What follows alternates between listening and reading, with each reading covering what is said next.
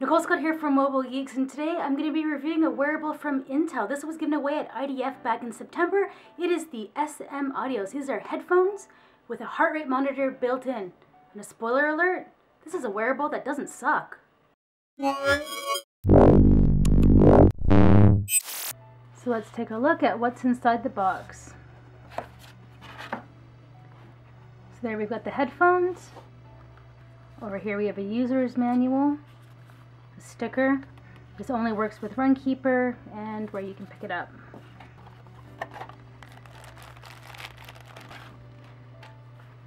It also comes with a carrying case, and inside you can find different size earbuds. The earbud itself is pretty decently sized. Now as soon as you put this in your ear, it's going to get dirty. It already looks like it's collecting a little bit of fluff, so if you're really concerned about having dirty looking earbuds, this is not the product for you. But there's not actually that much to the controls. If you want to turn it on and off, you just flip that up. That's for your heart rate. So when it comes to using the headset as a remote control, a single press will play, another press will pause, double press for next track, then we have triple press for previous track. 2, 3. There we go, triple press for previous track. And a long press does voice activation like Google Now.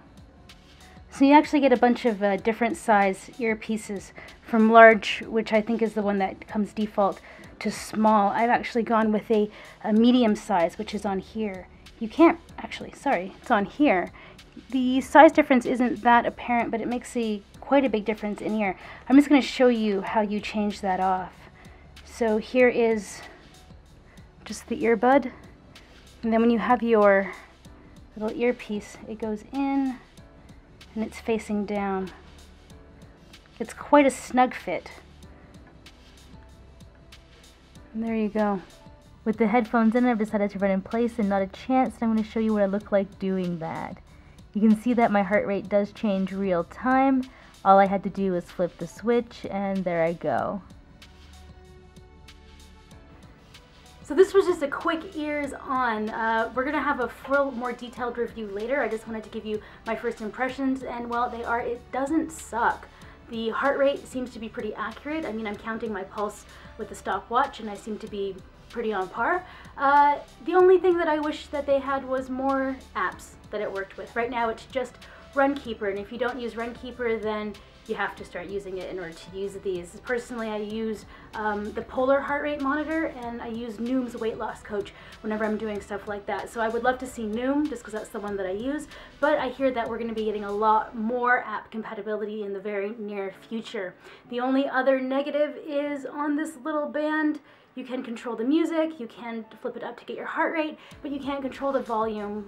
You have to do that on the phone. Not such a big deal, but if you're used to adjusting the volume on your headset, then it's something that you are going to miss. So this was just been a quick ears on with the SMS audio headset that we got from Intel's IDF. I'm Nicole Scott, and if you'd like to see something in the full review, let me know in the comments, because I will be ears on with these for the next, well, until I achieve my fitness goals. So probably forever.